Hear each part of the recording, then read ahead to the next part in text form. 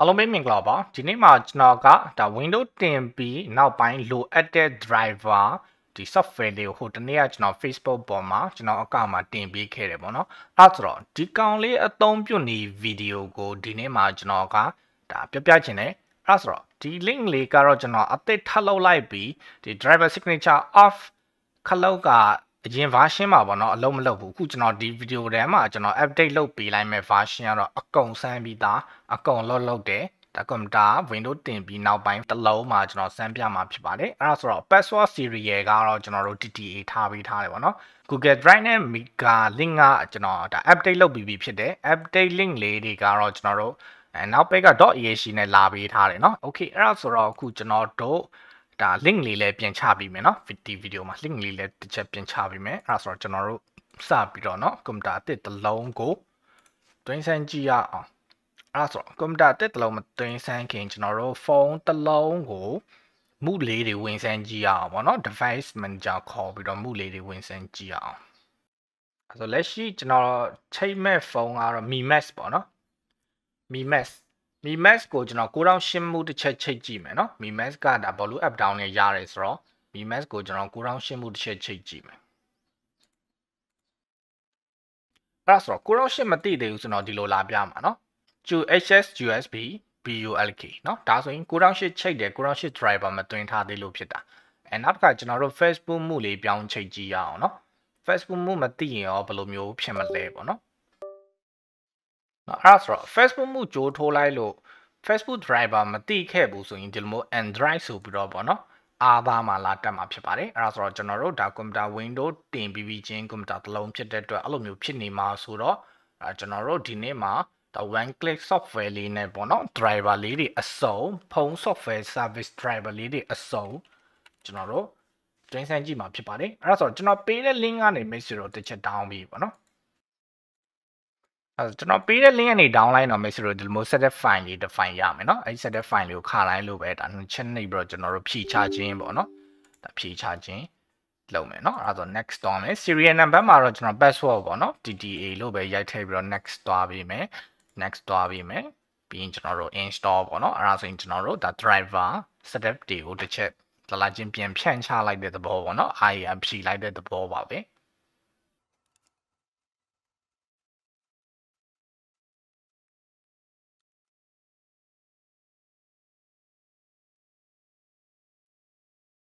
โอเคเนาะအဲ့ဒါဆိုရင်ကျွန်တော်တို့ shortcut လေးဒီမှာထွက်လာမယ်เนาะ shortcut လေးထွက်လာမယ် launch လုပ်ရင်လည်းဒီ software လေးကပွင့်လာမယ်အဲ့ဆိုတော့ကျွန်တော်တို့ driver signature off ပြီးတွင်ရမယ့် driver တွေကဒါမိတ်ဆွေတို့အသိဖြစ်မှာပါဒါ MTK driver ရဲ့ Qualcomm driver ရဲ့ဒီဒါ driver signature off ထားမှာဝင်တဲ့ driver တွေဖြစ်တယ်เนาะအဲ့ဆိုတော့ကျွန်တော်တို့အရင်ဆုံးဒါ Qualcomm driver မတွင်းခင်ပေါ့เนาะ signature လေးတစ်ချက် off လုပ်ကြည့်အောင်เนาะအဲ့ဒါကြောင့်ကျွန်တော်တို့ဒါ signature off ကိုနှိပ်လိုက်ပါမယ်ဒါ signature off ကိုနှိပ်လိုက်တာနဲ့ကွန်ပျူတာကတွတ်တူ shift key ကင်ပြီး reset ချလိုက်တလို့မျိုးပေါ့နော်ကျသွားမယ်ပြီးရင်ခဏနေရင်တော့ကျွန်တော်တို့ဒါ advanced option တက်လာမှာဖြစ်ပါတယ်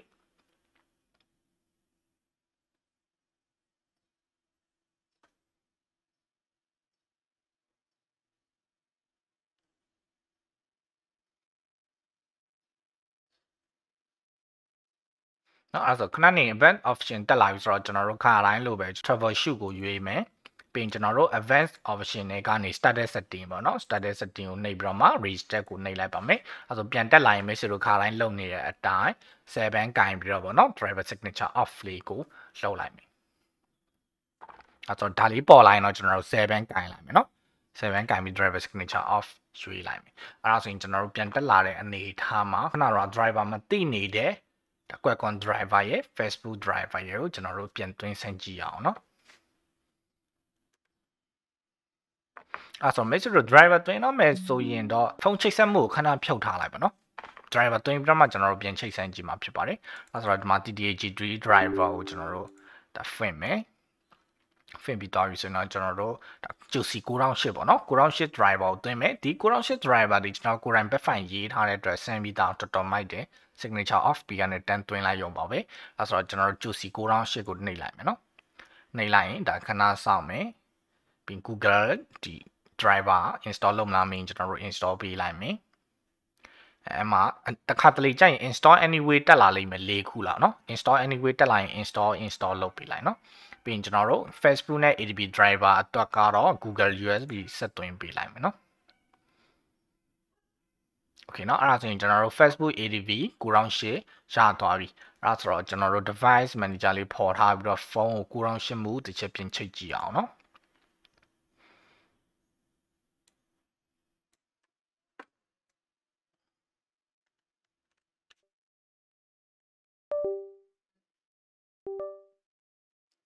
ကျွန်တော်အဲ့ဆိုကျွန်တော်တို့ပေါ့မှာတစ်ချက်ကြည့်မယ်ဆိုရင်တော့ဒါ9008 driver လေးကမှန်မှန်ကန်ကန်တက်နေတာကိုကျွန်တော်တို့တွေ့ရမှာဖြစ်ပါတယ်အဲ့ဆိုတော့ကျွန်တော်တို့အခု Facebook driver လေးတစ်ချက်ချိတ်ကြည့်အောင်เนาะ Facebook မှုလေးပေါ့เนาะ Facebook driver တက်အောင် Facebook မှုလေးချိတ်ဆက်ကြည့်အောင်เนาะအဲ့ဒါဆိုရင် Android phone Android bullet time interface ဆိုပြီးတော့ Facebook driver လေးလည်းမှန်မှန်ကန်ကန်တက်နေပြီဆိုတော့တော်တော်အဆင်ပြေတယ်ပေါ့เนาะဒါလေး1 click လောက်မိတ်ဆွေတို့ click လိုက်ရင်เนาะအဲ့ဆိုဘာဒီပါလဲဆိုတော့ကျွန်တော်ရှင်းပြမယ်မိတ်ဆွေတို့1 click သွင်းသွားရုံပဲဆိုတော့322မဟုတ်ဘူး MTK ဖုန်းတွေအတွက် MTK Juicy V3.03 driver ပါမယ် LIB Win USB driver ပါမယ်เนาะဒါမိတ်ဆွေတို့အသိပဲ USB DK က3264ပါမယ်ဒါခုန signature off တက်ခလုတ်ပါမယ်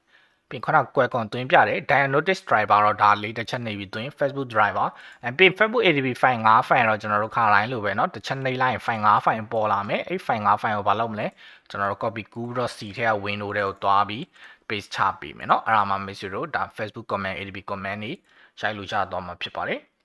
ပြီး CMD ဟီးကတော့ကျွန်တော်တို့ဒီလိုပေါ့เนาะ right click ထောက်လိုက်ရင် shift right click ထောက်လိုက်ရင်ဒီ CMD ဟီးပေါ့เนาะဒါလေးပြန်ပေါ်တာပေါ့เนาะဒီမှာ CMD ဟီးတစ်ချက်နှိပ်လိုက်ရပြီပြီး Samsung driver high silicon driver spectrum driver C black Netwrok ပေါ့เนาะ Netwrok ကိုလည်းကျွန်တော်တစ်ချက်တွင်းဆန်းကြည့်အောင် Netwrok က 3.5 မှာ2ရော1ရော3ရောအကုန်ပါတယ်เนาะ3.5เนาะဒီလိုမျိုးလေးတရားရခိုင်နှုန်းပြသွားရင်တော့ပြီးသွားပြီဒါ Netwrok ပေါ့3.5ကိုကျွန်တော်တို့တွင်းချင်းအောင်မြင်ပါပြီအဲ့ဒါဆိုတော့ Netwrok ကလည်းအရေးပါတယ်နောက်က make sure win AI ကတွင်းဖို့လိုတယ်เนาะwin AI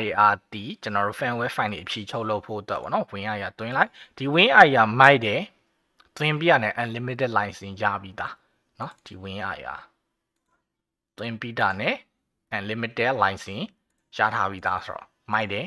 ပြီးရင်ကျွန်တော်တို့ဒီ iOS driver ကတော့ကျွန်တော်တို့ computer window အတွက် driver ဖြစ်ပါတယ်ပြီးရင် 7zip ကခုန IR လိုပဲပေါ့နော်ဒါတွင်းလိုက်ပြီးရင်ကျွန်တော်တို့ဒီမှာကြော်ညာ video လေးရှိတယ်ကျွန်တော်ရဲ့ group ကြော်ညာ video ပေါ့နော်ဒီ group ဝင်လို့ရတယ်ဒီသင်ခန်းစာအခုလိုမျိုးသင်ခန်းစာလေးတွေမိတ်ဆွေတို့လေ့လာခြင်းနဲ့ update သင်ခန်းစာလေးလေ့လာခြင်းနဲ့ဆိုရင် group ဝင်လို့ရတယ်3000ခွဲတဲ့နဲ့ lifetime group ဝင်လို့ရပါတယ်ဒါတော့ကြော်ညာပါအဲဒါဆိုကျွန်တော်တို့ next page သွားကြည့်ရအောင်နော် next မှာဘာတွေပါမလဲပေါ့နော် next နှိပ်လိုက်တာနဲ့ကျွန်တော်တို့ window activate ဒီ cloud ကတော့ကျွန်တော်နှိပ်မပြတော့ဘူးဘာလို့လဲဆိုတော့ ban ခံရမှာဆိုလို့เนาะအဲဆိုတော့ကျွန်တော်ကြော်လိုက်မယ် Zodi code ဒီမှာ Zodi code file တွေ right click ထောက် install all user လုပ်လိုက်เนาะအဲဆိုရင် Zodi code ဖြစ်သွားမယ်မိတ်ဆွေတို့ကွန်ပျူတာတစ်ခုလုံးက Unicode ရော Zodi ရောမှန်သွားမယ်နောက်တစ်ခါကျွန်တော်တို့ key magic ပေါ့เนาะ key magic တွင်းပြီးတော့ဒါ keyboard notepad plus ပေးထားတယ်တွင်းလိုက်ပြီး hash editor ပေးထားတဲ့ APK logo ပေါ်လာလဲအဲ့လိုပဲဒီဘေးမှာ install ဆိုတာလေးပါမယ်เนาะ install နှိပ်ပြီးတော့ဒါ APK logo ပေါ်ပလိုက်လို့ရတယ် okay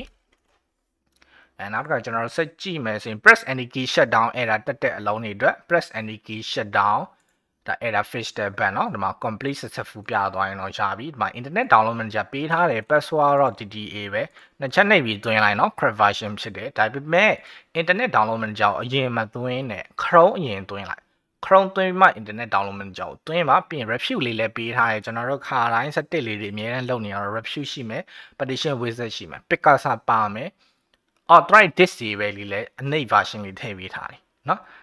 file size တိတ်မများဘူးမိတ်ဆွေတို့ SP flat 2နဲ့ MTK တင်ခြင်း authorize disable လေးလည်းအနိမ့်လေးထည့်ပေးထားတယ်ပြီးရင် Windows 10 right click ပေါ့เนาะကျွန်တော်တို့ Windows 11မှာဆို right click ထောက်ရင် show more ကြီးပေါ်နေရရင်ဒီမှာ Windows 10 right click လေးပေးထားတယ်เนาะ just line ရပြီပြီးရင် DM face file ပေးထားတယ်ပြီးရင်ကျွန်တော်ရဲ့ DED เนาะ TTA EDN2 လေးလည်း free version ကိုဒါကျွန်တော်တို့ set file လေးလည်းပေးထားတယ် bonus ပေါ့เนาะပေးထားတယ်ဆိုတော့ဒီလောက်ဆိုတော့ make sure တော့တော်တော်လေးအဆင်ပြေမယ်လို့တော့ကျွန်တော်မျှော်လင့်တယ်အဲဒါကြောင့်ဒါတော့ကဒါ Windows တင်ပြီးနောက်ပိုင်းလိုအပ်တဲ့ဟာလေးတွေပါတခါတည်းပေါ့เนาะကျွန်တော်တို့ဒီမှာစုထည့်ပေးလိုက်တယ်ဆိုတော့ driver အစုံလဲတည်သွားပြီเนาะဘ ဘယ်ဖုန်းလာ driver အစုံလဲတည်သွားမယ် Facebook ADB တွေ Google USB driver တွေ signature of when click တွေပြီးရင်တခြားလိုအပ်တဲ့ဟာလေးတွေစုထည့်ပေးထားတယ်ဆိုတဲ့အကြောင်းကိုပြောရင်းနဲ့ဒီဗီဒီယိုလေးကတော့ဒီလောက်ပါပဲမိတ်ဆွေတို့အားလုံးပဲဘေးကင်းလုံခြုံကြပါစေ be safe ဟာတငယ်ချင်းဘာရီမိုင်းနေရတော့စော်ဝဲပိုင်းတိတ်မရလို့ကွာတငယ်ချင်းဟာနောက်လာတဲ့မီအကောင့်တွေဘာတွေလဲတိတ်ပြီးတော့ log တွေမနိုင်တော့ဘူးကွာဟေးဟုတ်လားဒါလေးများကွာ CRTTA ထောင်ထားတဲ့မီအကောင့် loss solution group ဆိုတဲ့ group လေးရှိတယ်လေအဲ့ထက်မှာသင်ခန်းစာတွေကိုဗီဒီယိုတွေနဲ့ရှင်းပြပေးထားတာကွာ update သင်ခန်းစာတွေတင်မကောက်ဘူးเนาะအခြေခံသင်ခန်းစာဗီဒီယိုဖိုင်တွေလည်းပါတဲ့ဟာမင်းဘာလို့စောင့်နေမှာလဲကွာအခုပဲဆက်သွယ်ပြီးတော့ဝင်လိုက်တော့